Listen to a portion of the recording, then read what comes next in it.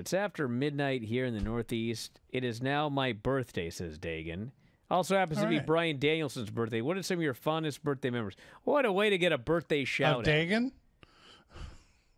Fondest birthday memories? I don't know. They're all fine. They're just days. You're a little closer to death. You're a little older. You know? Most of my birthdays have been doing stuff I did not want to do.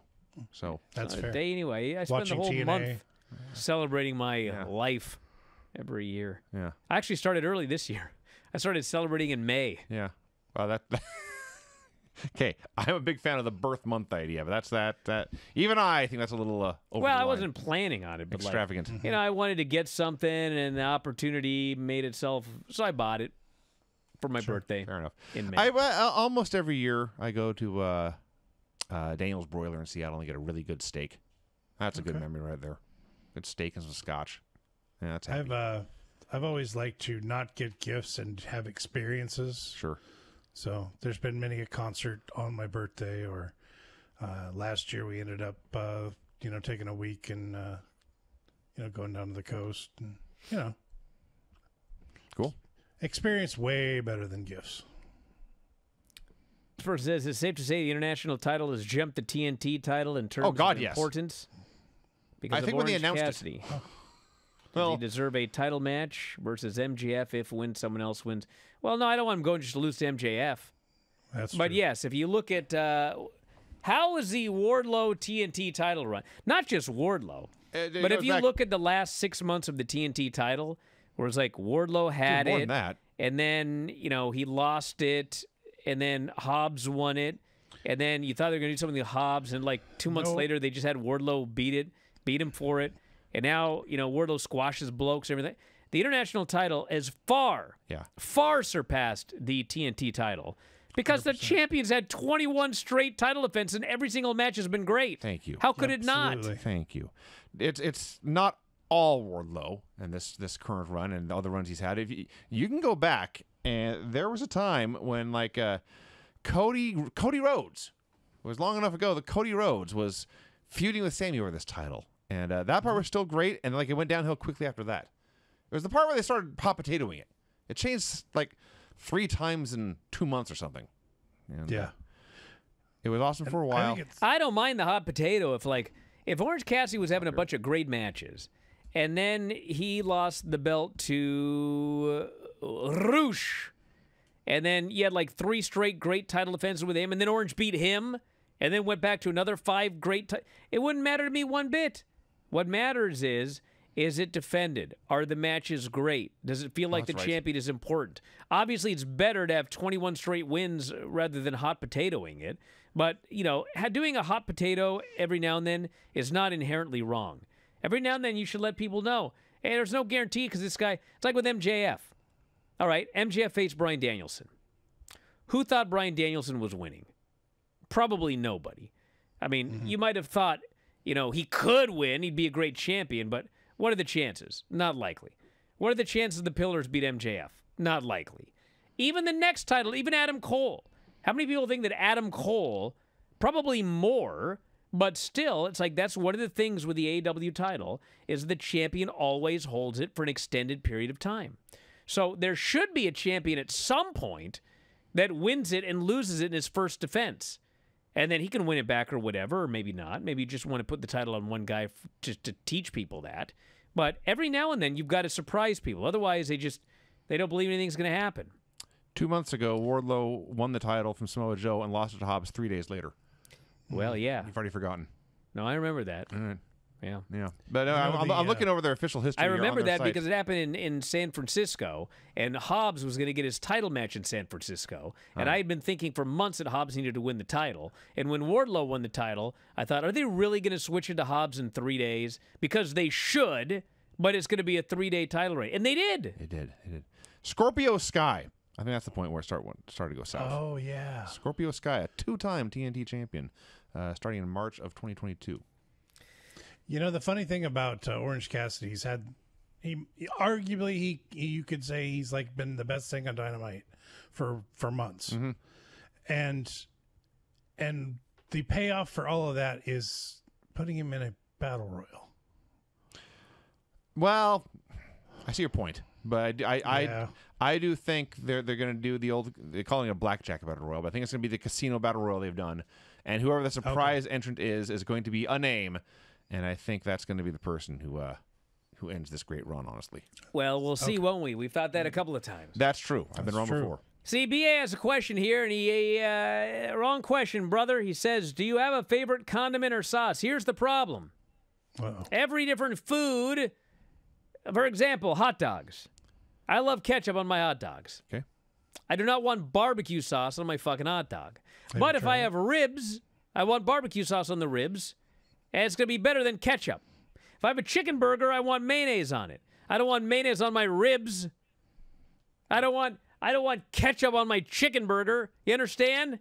There's different condiments that make different foods taste better. Yeah. No, I agree. I'm trying to think of. I don't know, that Chick-fil-A sauce. Gross. You can put that on almost anything. Just saying. Like Crystal hot sauce was good on pretty much everything. Doubtful. I mean, maybe not chocolate cake. I was going to say, you're going to put crystal Although there are hot sauce on chocolate cake? There are people who like spicy cake. Speaking spicy of cake, you know there's a new Brazilian steakhouse at the Alderwood Mall. I heard one was going to open. It opened, all right. I went there last night. Thumbs up, thumbs down.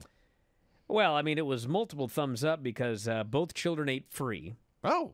Okay. And they're your kids. God damn, you They ate should 17 see, pounds of food. You should see how much these kids can eat. Paisley ate so much steak.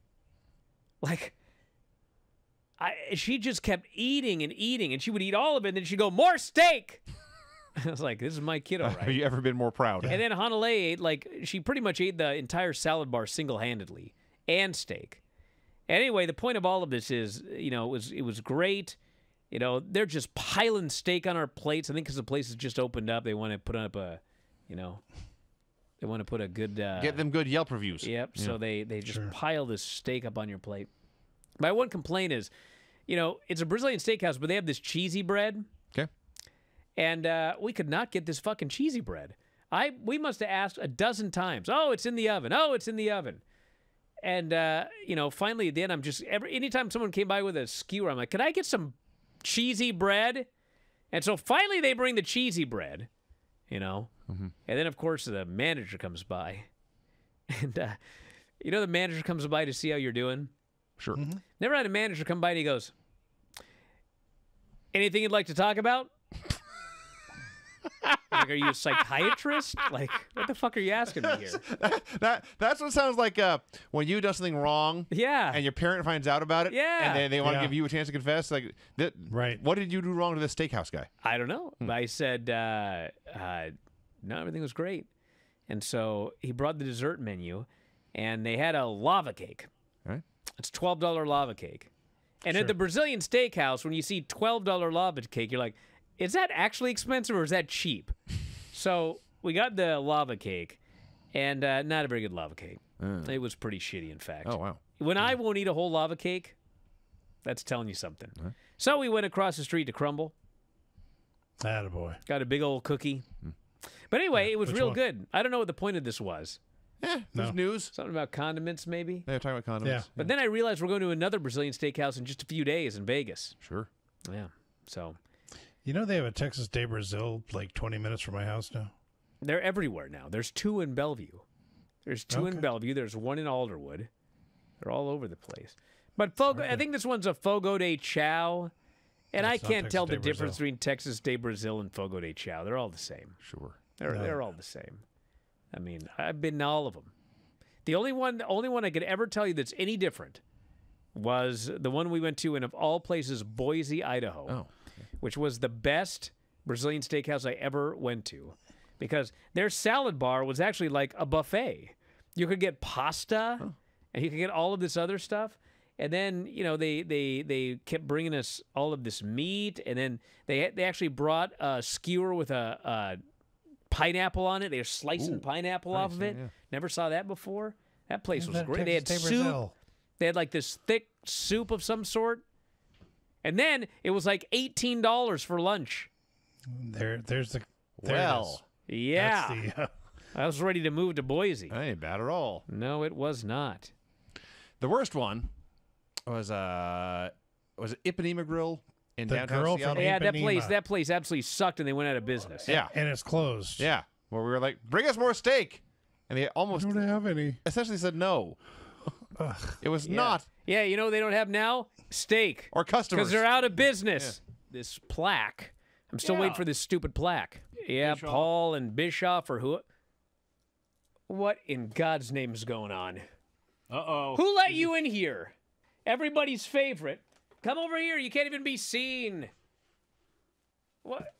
Oh, my God. Oh! Happy days here for Brian Alvarez.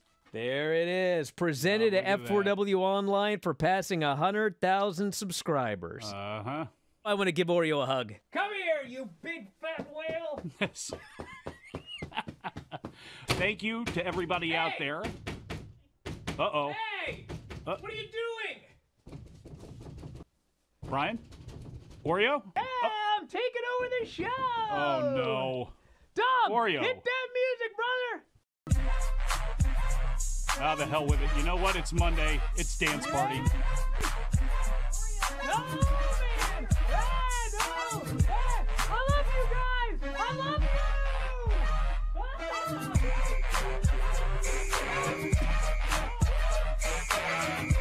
When can you have this much fun on a Monday on Wrestling Observer Live? I think we may have started something new here. I hate that whale! If you enjoy these videos, for just $7.99 per month, you can enjoy full-length editions of The Bryan Vinny Show, Wrestling Observer Live, Figure 4 Daily with Tom Lawler and Lance Storm, the Mad Men podcast, Speak Now Pro Wrestling with Denise Salcedo, and more, plus hundreds of archived shows, all in beautiful HD. Don't miss out. Join us today.